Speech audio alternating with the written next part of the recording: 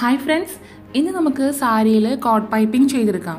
അതിനു വേണ്ടിയിട്ട് നമുക്ക് ആദ്യം നല്ല നീളത്തിലുള്ള ക്രോസ് പീസ് ആവശ്യമുണ്ട്.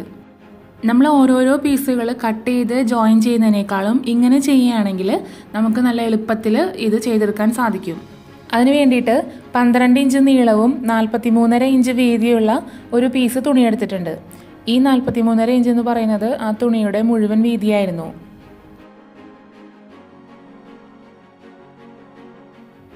ഇനി നമുക്ക് ആ ചരിഞ്ഞ വരകൾ വരയ്ക്കാൻ വേണ്ടിയിട്ട് ഒരു സെറ്റ് സ്ക്വയർ ആവശ്യമാണ്. സെറ്റ് സ്ക്വയർ വെച്ച് വരയ്ക്കുകയാണെങ്കിൽ നമുക്ക് കൂടുതൽ ആക്യുറേറ്റ് ആയിട്ട് വരയ്ക്കാൻ സാധിക്കും. അതല്ല സ്കെയിൽ വെച്ച് വരച്ച് പരിചയമുള്ളവർക്ക് അങ്ങനെയും ചെയ്യാം. അപ്പോൾ എൻ്റെ കയ്യിൽ സെറ്റ് സ്ക്വയർ ഉണ്ടായിരുന്നില്ല. അപ്പോൾ ഞാനൊരു A4 സൈസ് പേപ്പർ എടുത്തിട്ട് അതിൻ്റെ സെൻറ്ററിലൊന്ന് കട്ട് ചെയ്തെടുത്തു. എന്നിട്ട് സെറ്റ് സ്ക്വയറിന് പകരം ഉപയോഗിക്കുകയാണ്. ഇതിലെ കണക്കൊന്നും എന്നോട് ചോദിക്കരുത്, എനിക്കറിയില്ല പറഞ്ഞു തരാനായിട്ട്. ഇതൊക്കെ ചെറിയ ചെറിയ ട്രിക്കുകളാണ്. അറിയാവുന്നവരുണ്ടെങ്കിൽ കമൻറ്റ് ബോക്സിൽ കമൻറ്റ് ചെയ്യണം കേട്ടോ. എന്നിട്ട് ഇതാ നമ്മൾ വീഡിയോയിൽ കാണുന്നത് പോലെ ഈ ഒരു സെറ്റ് സ്ക്വയറിൻ്റെ ആ മുകൾ ഭാഗവും തുണിയുടെ ആ ഒരു കോർണറും തമ്മിൽ ചേർത്ത് വെക്കുകയാണ്. ഇനിയിപ്പോൾ തുണിക്ക് ഇതിനേക്കാളും ലെങ്ത് ഉണ്ടെങ്കിൽ, അതായത് നമ്മളിവിടെ 12 ഇഞ്ചാണ് എടുത്തിരിക്കുന്നത്, അതിനേക്കാളും കൂടുതലുണ്ടെങ്കിലും നമ്മൾ ഇതുപോലെ തന്നെയാണ് വെക്കേണ്ടത്. ഒരിക്കലും ആ താഴത്തേക്ക് ഇറക്കി ആ ഒരു 90 ഡിഗ്രിയിൽ നമ്മൾ മാച്ച് ചെയ്ത് വെക്കരുത്. അപ്പോൾ നമുക്കിത് ലൈൻ വരയ്ക്കാൻ സാധിക്കും, പക്ഷെ അത് തയ്ക്കുന്ന സമയത്ത് ബുദ്ധിമുട്ടായിരിക്കും. എന്നിട്ട് ആ ലൈൻ ഒന്ന് നമുക്ക് വരച്ചെടുക്കാം.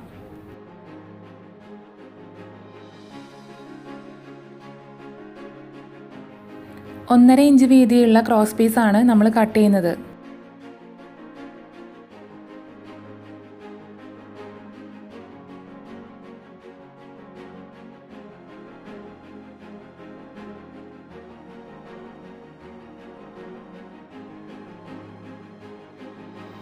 ഇനി ആദ്യത്തെ ലൈനിലൊന്ന് കട്ട് ചെയ്യാം.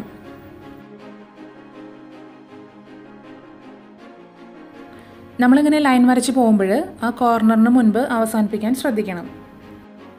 അവസാനത്തെ ലൈനിൽ നമ്മൾ കട്ട് ചെയ്യാണ്. നമ്മൾ തുണിയുടെ റോങ് സൈഡിലാണ് മാർക്ക് ചെയ്തിരിക്കുന്നത്.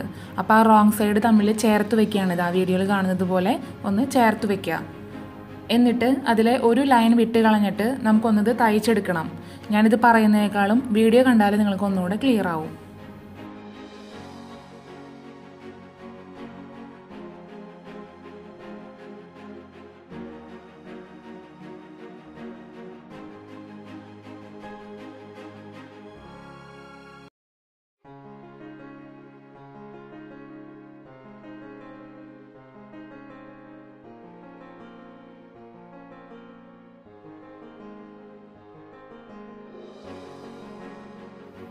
പിൻ ചെയ്ത് കഴിയുമ്പോൾ നമുക്ക് ഈ ലൈനുകൾ കറക്റ്റായാൽ മാത്രമാണ് കട്ട് ചെയ്തതിന് ശേഷം നല്ല ഈവൺ ആയിട്ടുള്ള ക്രോസ് പീസുകൾ കിട്ടുന്നത്.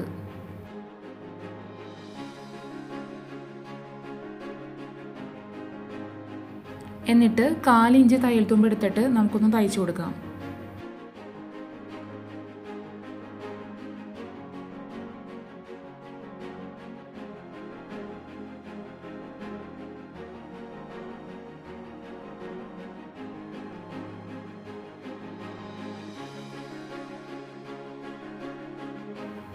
തയ്യൽ തുമ്പ് ഒന്ന് പതിച്ച് വെച്ചതിന് ശേഷം ആ ഒരു ലൈനിൽ കൂടെ നമുക്കിതൊന്ന് കട്ട് ചെയ്യാം.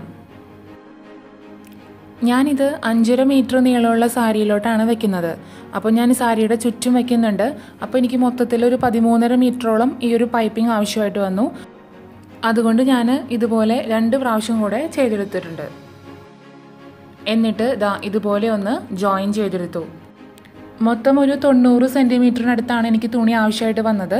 ഇത് സാരിയിൽ മുഴുവൻ ചെയ്യുന്നത് കൊണ്ടാണ്. സാരിയിൽ പുറത്തേക്ക് കാണുന്ന ഭാഗത്തേക്ക് മാത്രമാണ് നമ്മൾ ചെയ്യുന്നതെങ്കിൽ ഒരു 65 സെൻറ്റിമീറ്ററൊക്കെ മതിയാവും.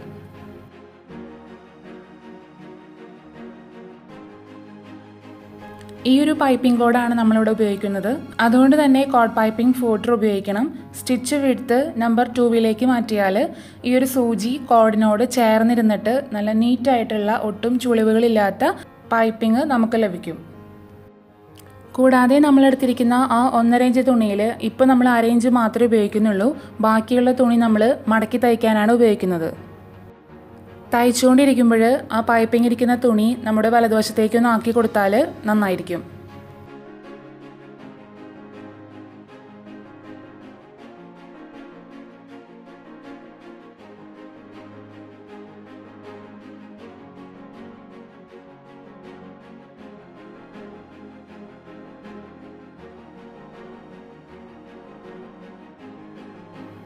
ഇനി നമുക്ക് ബാക്കിയുള്ള തുണി ഇതുപോലെ ഒന്ന് മടക്കി തയ്ക്കാം. എനിക്ക് ഈ ഒരു പൈപ്പിംഗ് ചെയ്തെടുക്കാനായിട്ട് 75 രൂപ മാത്രമാണ് ചിലവായത്. കാരണം 60 രൂപയുടെ ഒരു കോട്ടൺ തുണിയും 15 രൂപയുടെ ആ ഒരു പൈപ്പിംഗ് കോഡും, ആ പൈപ്പിംഗ് കോഡിൽ പകുതി മാത്രമേ ഞാൻ ഉപയോഗിച്ചിട്ടുള്ളൂ. അല്ല, നമ്മളിപ്പോൾ മീറ്ററിന് 100 രൂപ വിലയുള്ള തുണി എടുക്കുകയാണെങ്കിലും 115 രൂപയെ നമുക്ക് ആവുന്നുള്ളൂ. ഇത്തരം പൈപ്പിങ്ങുകൾ ഇപ്പോൾ കടയിൽ മീറ്റർ കണക്കിന് നമുക്ക് മുറിച്ച് മേടിക്കാൻ സാധിക്കും. പല കളറിൽ നമുക്കിത് വാങ്ങിക്കാൻ കിട്ടും. നമ്മളിങ്ങനെ ചെയ്തെടുക്കുന്നതിനേക്കാളും വില കുറവിലാണ് നമുക്കത് കിട്ടുന്നതെങ്കിൽ അത് തന്നെയാണ് നല്ലത്. പക്ഷെ അതിൻ്റെ ഒരു കുഴപ്പം എന്താണെന്ന് വെച്ചാൽ നമ്മൾ ഉദ്ദേശിക്കുന്ന കളറ് ചില സമയങ്ങളിൽ കിട്ടണമെന്നില്ല. ഇതാണ് നമ്മുടെ സാരിയുടെ മെറ്റീരിയൽ. 42 ഇഞ്ച് വീതി ഉണ്ടതിന് 5.5 മീറ്റർ എടുത്തിട്ടുണ്ട്. അപ്പോൾ ഇതിൻ്റെ ഒരു സൈഡിൽ നിന്ന് നമുക്കിത് തയ്ച്ചു തുടങ്ങാം. സാരിയുടെ നല്ല വശത്ത് പൈപ്പിംഗ് കോഡിൻ്റെ ചീത്തവശം എന്ന് പറഞ്ഞാൽ നമ്മൾ ആ മടക്കി തയ്ച്ച ഭാഗം വെച്ച് കൊടുത്തിട്ട് തയ്ക്കുകയാണ്. അതിൻ്റെ ഏറ്റവും അറ്റത്തൊന്ന് മടക്കി വെച്ചിട്ടാണ് നമ്മൾ തയ്ക്കുന്നത്.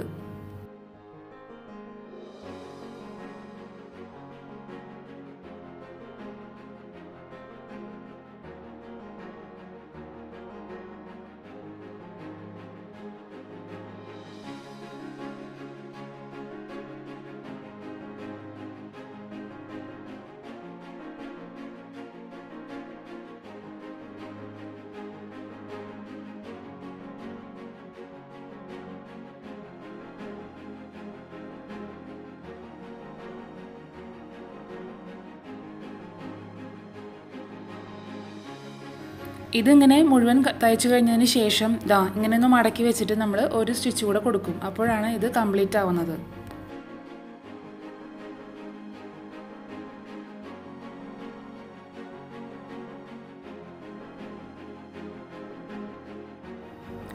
നമ്മൾ കോർണറിൽ എത്തുമ്പോഴും സാധാരണ തയ്ക്കുന്നത് പോലെ തയ്ച്ചു പോവാം. അവിടെ എത്തുമ്പോൾ ജസ്റ്റ് ഒന്ന് സൂചി താഴ്ത്തി കൊടുത്തിട്ട് ഫോൾഡറൊന്ന് മേലെയാക്കിയിട്ട് തുണിയെ തിരിച്ചു വെച്ചിട്ട് തയ്ച്ചു പോവാം.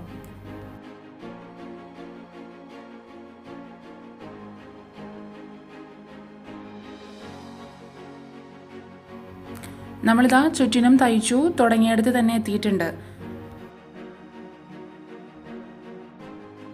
എന്നിട്ടിതാ ഇതുപോലെ ഒന്ന് മടക്കിയിട്ട് നമുക്ക് തയ്ച്ചു കൊടുക്കാം.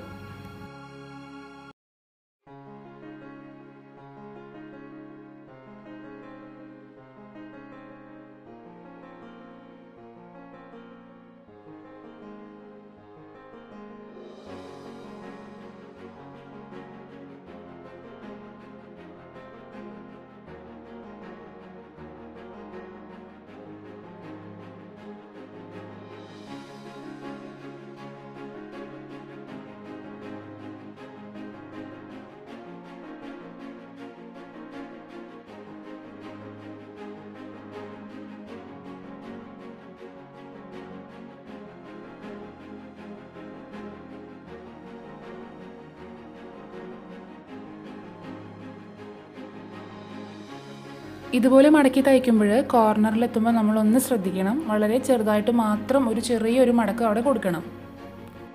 കൂടാതെ നമ്മൾ നേരത്തെ ചെയ്തതുപോലെ തന്നെ കോർണറിലെത്തുമ്പോൾ സൂചി ഒന്ന് താത്തി കൊടുക്കുക, ഫൂട്ടറിനൊന്ന് മേലേക്കാക്കുക. എന്നിട്ട് വളരെ സ്ലോവിൽ വേണം നമ്മൾ തയ്ക്കാൻ.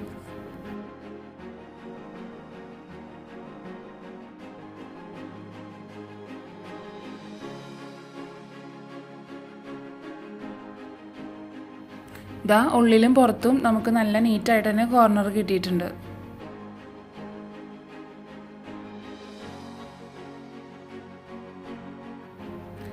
നമ്മളിതാ ചുറ്റും തയ്ച്ചു തുടങ്ങിയെടുത്ത് എത്തി നോട്ട് ഇട്ടിട്ട് അവസാനിപ്പിച്ചു. സ്ട്രെയിറ്റ് പീസിൽ നമുക്ക് സാരി പൈപ്പിംഗ് ചെയ്യാം, പക്ഷേ ക്രോസ് പീസിലാണ് എനിക്ക് ഒന്നുകൂടെ നന്നായിട്ട് ഫിനിഷിങ് തോന്നിയിട്ടുള്ളത്, പ്രത്യേകിച്ച് ആ കോർണർ സൈഡിലൊക്കെ.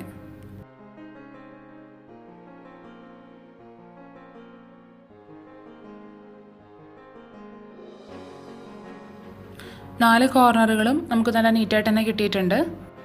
ഇനി നമുക്കിതിൽ ഫാബ്രിക് പെയിൻറ്റോ അല്ലെങ്കിൽ ബീഡ്സ് വെച്ചിട്ടുള്ള എംബ്രോയിഡറി അല്ലെങ്കിൽ ഹാൻഡ് എംബ്രോയിഡറി ഒക്കെ നമുക്ക് ചെയ്യാവുന്നതാണ്. അപ്പോൾ ഇതാണ് നമ്മുടെ ഇന്നത്തെ വീഡിയോ. എല്ലാവർക്കും ഇഷ്ടമായെന്ന് വിചാരിക്കുന്നു. എന്തെങ്കിലും ഡൗട്ട്സ് ഉണ്ടെങ്കിൽ കമൻറ്റ് ചെയ്യണം കേട്ടോ. വീഡിയോ ഇഷ്ടമായാൽ ഷെയർ ചെയ്യുക. എപ്പോഴും പറയുന്നത് പോലെ ഇതുവരെയും സബ്സ്ക്രൈബ് ചെയ്തിട്ടില്ലാത്തവരുണ്ടെങ്കിൽ ഒന്ന് സബ്സ്ക്രൈബ് ചെയ്യുക. തൊട്ടടുത്തുള്ള ബെൽ ബട്ടണും കൂടി എനേബിൾ ചെയ്താൽ മാത്രമായിരിക്കും നോട്ടിഫിക്കേഷൻ കിട്ടുന്നത്. അപ്പോൾ അടുത്ത വീഡിയോ ആയിട്ട് വരുന്നവരേക്കും ബൈ. Thank you.